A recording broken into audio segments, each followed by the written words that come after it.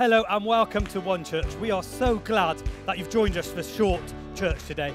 We're about to have a time of worship and an amazing word from Pastor Nathan. We pray that God ministers to you and changes your world today. I saw Satan fall like lightning.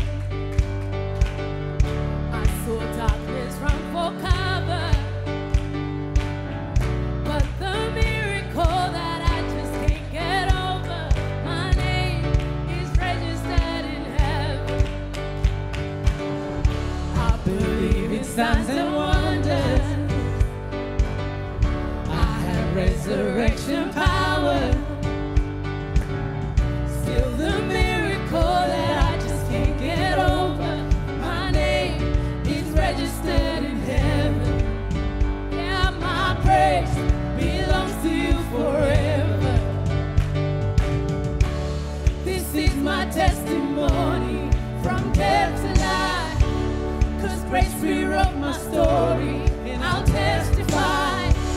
By Jesus Christ the righteous, I'm justified.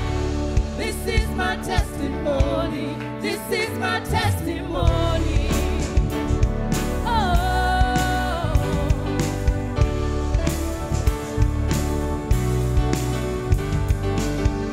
come together, sons and daughters,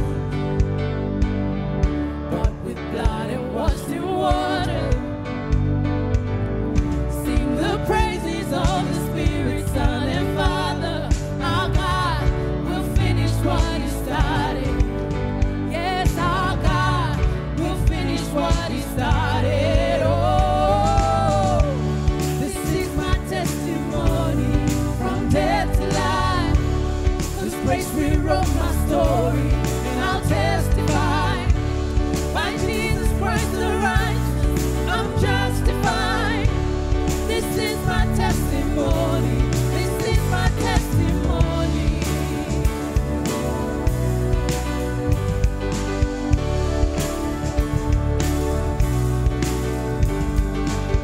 If I'm not dead, you're not done. Greater things are still to come. Oh, I believe. If I'm not dead, you're not done. Greater things are still to come. Oh, I believe. If I'm not dead, you're not done. Greater things are still to come. Oh, I believe.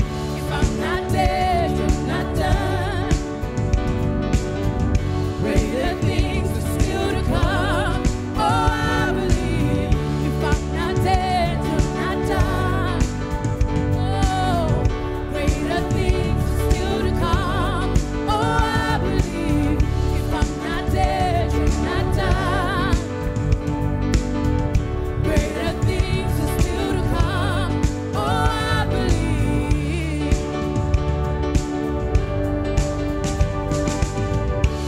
This is my testimony from death to life, 'cause grace rewrote my story. I'll testify. By Jesus Christ the righteous, I'm justified. This is my testimony. Oh, I'm alive. This is my testimony from death to life, 'cause grace rewrote my story, and I'll testify. By Jesus Christ the righteous, I'm justified. This is my testimony.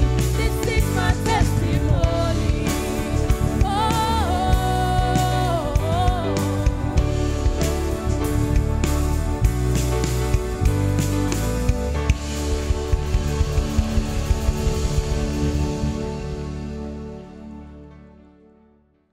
I want to bring a short message of encouragement for you today from the book of Ephesians, and specifically chapter 2. It starts with this: "As for you, you were dead in your transgressions and sins." Be encouraged. But it goes on to say of each of us, Ephesians 2 verses 4, "But because of his great love for us, God, who is rich in mercy, made us alive with Christ, even when we were dead in our transgressions. This is the good news of the gospel, of the Christian message, that even when we were far from God, even when we couldn't do anything to earn his love, his acceptance, or connection with him, he reached out to us. For God so loved the world that he gave his only son, that whoever would believe in him wouldn't perish but have everlasting life. That's what John 3:16 says. And the good news that we find in Ephesians is that not because of our own works or because of our own good merit, but because of his great love for us. In Christ, we've been made alive. It goes on to say this in verse 10, for we are God's workmanship, his masterpiece, created in Christ Jesus to do good works, which he has prepared in advance for us to do. My encouragement for you today, wherever you're listening to this from, wherever you are at, is that we are made alive in Christ to do good works. It's not how good you are. It's not how right or wrong you get this life. It's simply a matter of belief in the finished work of Jesus on the cross, that we can know forgiveness, acceptance, and we can be made alive in Christ. Why? To do good works that he's prepared for us in advance to do. Now, that's something that I believe. That's something that I've accepted. I feel like I have been made alive in Christ. As true as that is, sometimes I don't always live that way. Sometimes I live in a way that kind of like doesn't reflect that at all. Like my actions, my thoughts, my words, they don't reflect the fact that I am made alive in Christ. I think of it this way sometimes. Last year, I moved house. And it was a big process. If you've ever moved house, you'll know this, that it's a lot. There's a lot of work. There's a lot of effort. You have to book moving vans. You have to get solicitors involved. All of these things. It takes a lot to move house. And we finally got in, a whole week of decorating. We settled into the new place. And even with that, as involved as that was, as difficult as the move was, I still found myself from time to time driving to my old house. If I was tired or late at night, I'd find myself, just out of habit, driving and pulling up on my old driveway. I remember one particular night, I got up, got onto the driveway, got out of my car, looked at the house and realised, I don't live here anymore, this isn't my house. That could be the same. That's a picture, if you want, to reflect how it is with our faith, that though we are made alive in Christ, though God's got good things for us to do, we can sometimes live as though that's not true. And live how we used to live, think how we used to think, act as we used to act, and we can find ourselves, metaphorically, pulling up on the old driveway, not reflecting the fact that we're made alive in Christ. Now, here's my encouragement, here's my advice for you today, is that if you do that, if you find yourself thinking wrong thoughts, speaking the wrong words, living in a way that you know, like, this is not how I'm supposed to be living, if you pull up on the old driveway, here's my advice and my encouragement. Don't stay there. Don't stay on the old driveway. For me, when I got out of the car, I recognized that wasn't my house. What did I do? I got back into my car and I drove back to my house.